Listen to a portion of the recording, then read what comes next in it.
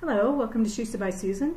Today I wanted to take a look at the current Lionsgate portal that we're in, and what is the Lionsgate portal if you're not familiar with it, and how we can best utilize it, what's going on with it, and how we can all integrate it. And I wanted to start the reading today by just pulling a card. I want to talk about what it is, or what the Lionsgate portal is, and then do the reading. But I pulled a Nature's Oracle card to start, to just set the tone, and I loved that the trust your own judgment came out. I mean, this, and it's such a beautiful card. It's got the owl on it. There's the beautiful purple colors, which activate the crown chakra. There's the butterflies. They love to use butterflies, and the wings. And to me, this is just wisdom and understanding and your own personal knowledge. So that is really, really important to me around this and many other things that are going on the planet right now, and people's takes on things, and different people's information. Because nobody has any information that you don't already have. Some people are more in tune with certain things than other people, and so they can provide guidance or they can provide confirmation, but nobody can provide activation codes. I see a lot of these, like around Lionsgate, especially around the Lionsgate portal. People are, if you pay them $20 and come listen to their webinar, they're going to give you the codes, and they're going to activate you and bring the energy in for you, and blah blah blah. And I'm like, wow, this stuff is coming in to you and to me and to everyone that's on the planet. Because what the Lionsgate portal is it tracks back to ancient Egypt. Okay, this is what the start of it is, and to the system of Sirius, which contains the stars Sirius A, which is a big, massive star, and then Sirius B, which is a really relatively tiny dwarf star in the Sirius, so that it looks like one big star, but it's actually two stars. And what it is the rise of Sirius on the eastern horizon is just before sunrise, and it happens annually. And there's a word for it which I can never remember how to pronounce. I'm not even going to try it. So there is a word. There's an official word, a scientific word that but it's not only this star system that this happens to. So anyway, this is when Sirius is rising on the horizon on the eastern horizon just before sunrise, and it happens every 365.25 days, so which is 1 year, of course.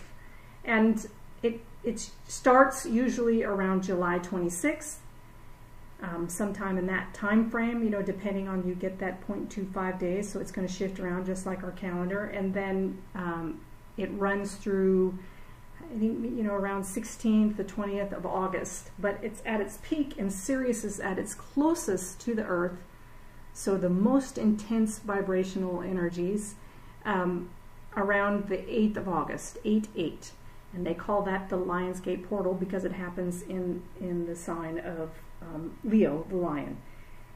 And what's going on is with Sirius, being a star, and it like our own star is sending cosmic rays and cosmic energy at us. And this year, I feel it's more significant than probably any other year, because each year are the magnetic fields on the planet, which protect us, quote unquote, from this cosmic radiation.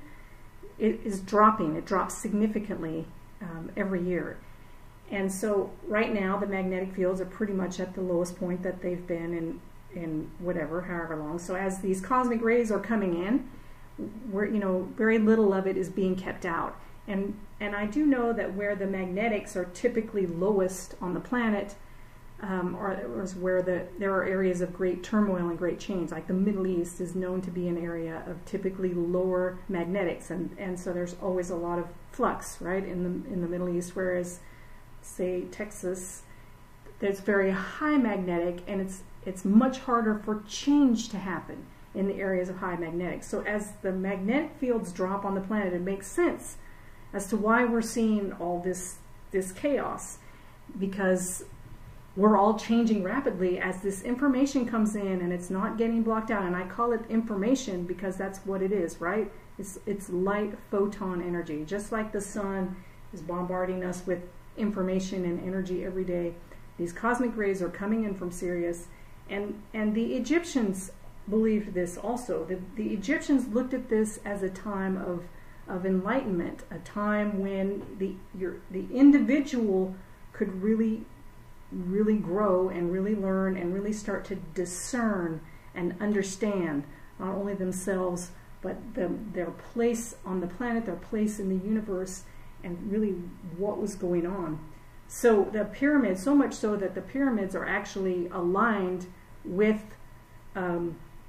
Sirius, as well as with Orion's belt. So on 8/8, Sirius and the Earth are both in direct alignment with the galactic center, and it's just a time, so the 7th, the 8th, the 9th are really a time of intense influx of light information, of photon information.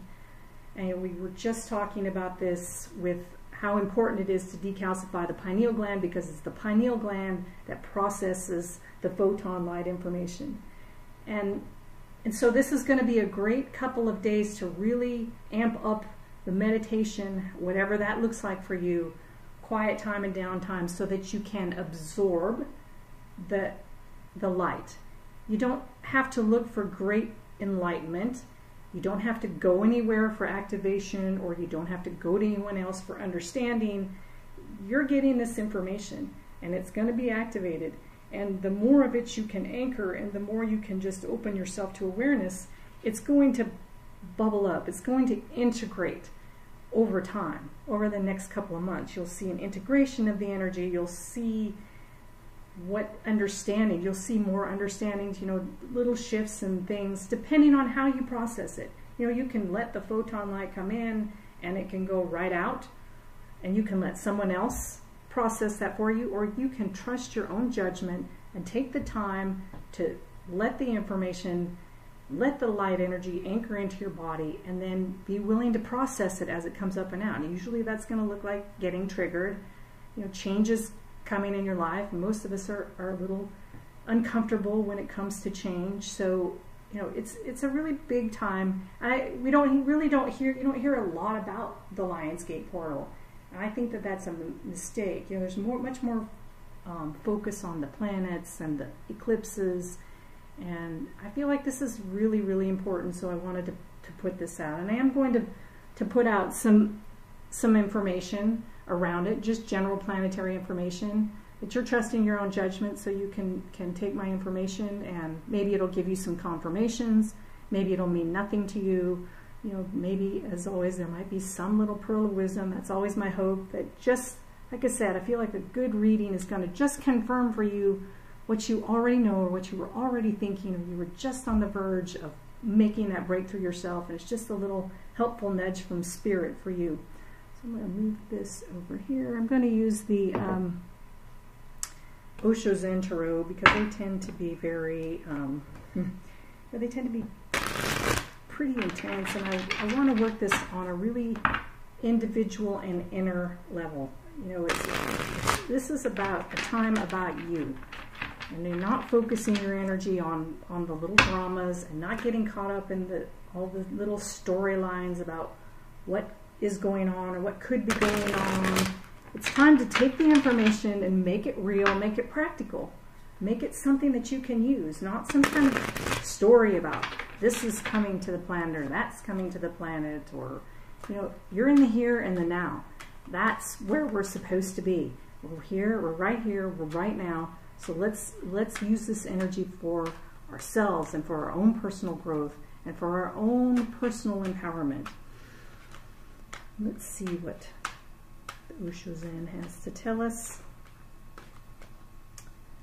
I won't make it too long because I've already been rattling on. So the first card that's come out is the Adventure card. And I love the colors in this card. I love it when they have a lot of the colors. You've got the full spectrum of colors. All right, this is an adventure. What's coming in and what's coming forward for us is going to be an adventure. I think we can all relate to that, right? This is the rainbows, the suit of rainbows. And, you know, so this is Spirit telling us to, hey, you know what, have fun. Because this is going to be exciting. And the second card that's come up is healing. So as we adventure on, we're going to be healing ourselves. A lot of times that does involve triggers, or it just involves looking back at old wounds and being willing to let the light shine on those wounds and let the light reveal to you what those wounds are doing for you, how they're protecting you. Wounds are the ego protecting you from something that happened in the past and something that you felt was going to destroy you. This is what the old wounds are for, and this is what's healing right now. I think that's really beautiful. We have this little symbol over the heart chakra. So, you know, it's this whole being willing to see things that you're holding on to and let the light shine. And, you know, when you shine and look at it and just let it have its little moment in the light, a lot of times that's all it's going to take. Wow. And the third card that's come up is the existence card. So really this is very profound. Notice a lot of the star energy, and so this is a very, as I said, this is a very profound time for the Lionsgate portal, for the cosmic radiation, the cosmic energy that's coming in with the magnetics being low. It's a great opportunity for humanity to absorb as much of this information as they can, and it relates to our very existence. This is the #1 major arcana card in the deck. And, you know, this is a starting point for us. This is a new starting point, and a new year. You know, for the Egyptians, we're in a new year. So let's go back to the Egyptians. A new year, a new you, a lot of transformation, a lot of healing. I think this is very exciting. Then the third card the fourth card that's come up here for us is the burden. So two things come in about this. One is that as we move into this space of personal responsibility and self-awareness, in a way it adds a burden, a yoke, if you want to call it, of really being willing to be authentic and express that outwardly. And sometimes, you know, that can be a little tricky and a little complicated if people don't understand. But this also relates to a release of burdens. What's going on here is, as you take personal responsibility, as you get into self-awareness and acceptance of self and the healing, these burdens that you've been carrying around, this baggage is going to be lifted, and you're, like I said, you're moving into this new space, and it's a space of creativity. It's a space where you can start anew. And the next card that came in is the clinging to the past. So we're going to trip ourselves up and burden ourselves by trying to hold on to the old and trying to think that we can do things the old way. And looking back, the way that we've been doing things haven't been working anyway, but it's easy and it's comfortable, and so we cling to the past. So if we can push through this, you know, letting go of the past, being willing to do something different, then we move into this space of transformation that I'm talking about. So, you know, it's not a walk in the park. It's not. When these light energies come into us and we get revealed to ourselves, and we're comfortable with the old self. We're comfortable with our old wounds and how our old wounds protect us. We're comfortable projecting our issues onto other people. This is how we're comfortable. It takes the burden away, in a way, to project our issues onto others, and it's their fault that they've done this and they've done that. It's their issue.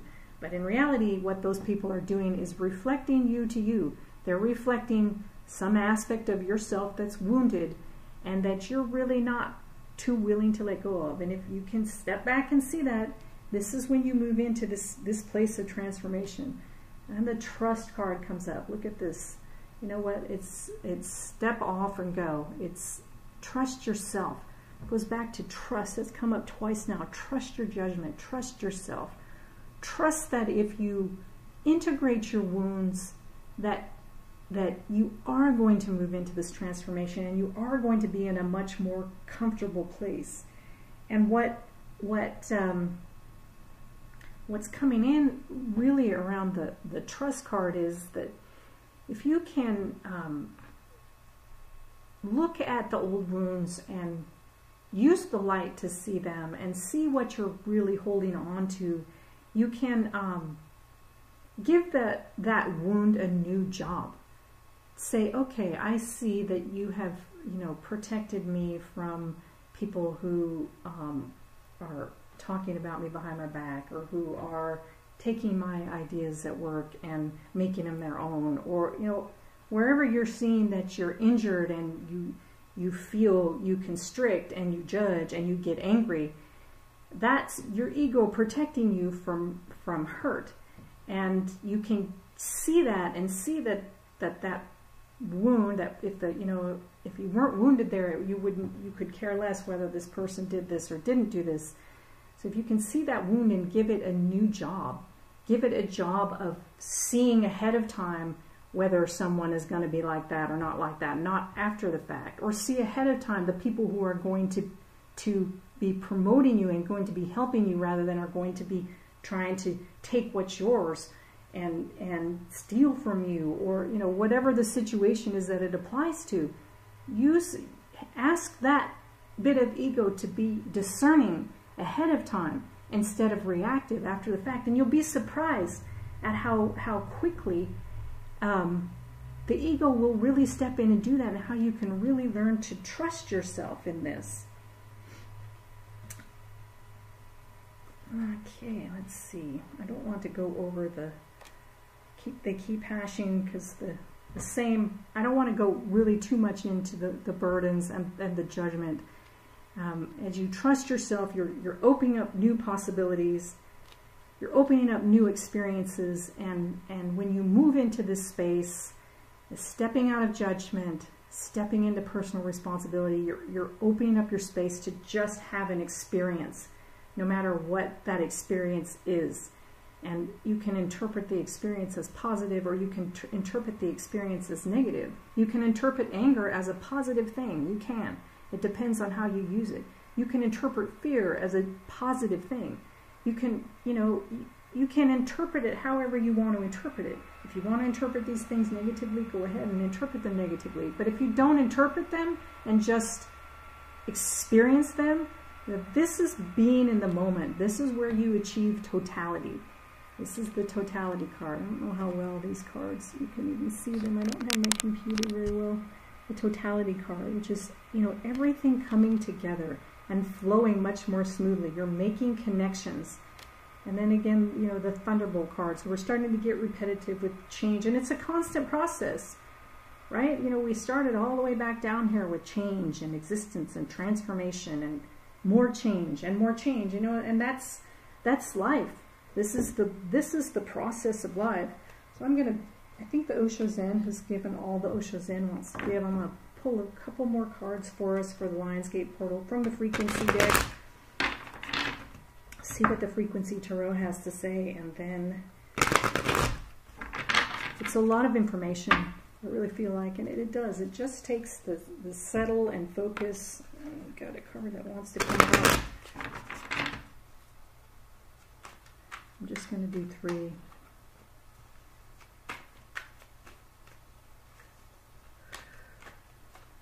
Let the light come in is what keeps coming into me. So the first card is the moving forward card. Move this guy out of the way. The second card is the catalyst card. And the third card is the higher purpose card. And these cards basically are just confirmation for what we've already been talking about. Is this, we're at a new beginning. It's time to move forward. Things are going to be happening. The Thunderbolt card. the transformation card. Things are going to be happening. They're catalysts for change. They're going to trigger you, and you're going to use this new light energy to propel yourself forward. And the higher purpose card came out, and to me this is double meaning. The higher purpose is, number one, the higher purpose is just to be and to experience. That's why we're here. That is why we're here as humans. We're here to have experiences and learn from those experiences. But I also feel like, and this has come up a bit in some of the past readings, where we're moving more into our space of purpose. Why are we here? It's a big time on the planet, and we need to be inwardly prepared for it, and inwardly prepared for whatever's going to happen or what's not going to happen. You know, it can be all peaceful and easy and smooth, and you know, we don't know what's going on in this transitional period, but the point is for you to be prepared within yourself for what you're called to do within yourself, what lights you up, what makes you live, what is your real higher purpose. And again, it can be a very, very simple thing. And it can be as simple as just, I'm here to have fun. I think one of the very first cards that came out is the adventure card. We're here to have fun. We're here to have an adventure. We're here to learn. And you know, if you can take your higher purpose back to as simple as that, that makes it all really pretty peaceful. So it is a big time, and like I said really early on, I think what the most important thing you can do right now is to really spend some time in meditation, and even if it's a couple times a day, it's short, 2-3 times a day, walking meditation, time out in nature where you're quieting your mind, and you know, just really feel yourself physically pulling in as much of that energy and anchoring it as you can, much of that light, and then it will process, it will come up and out going forward. And you, again, don't need to be activated, and you don't need to have any special codes. You've got this, and use your own inner awareness and trust yourself and your own understanding of what is right for you.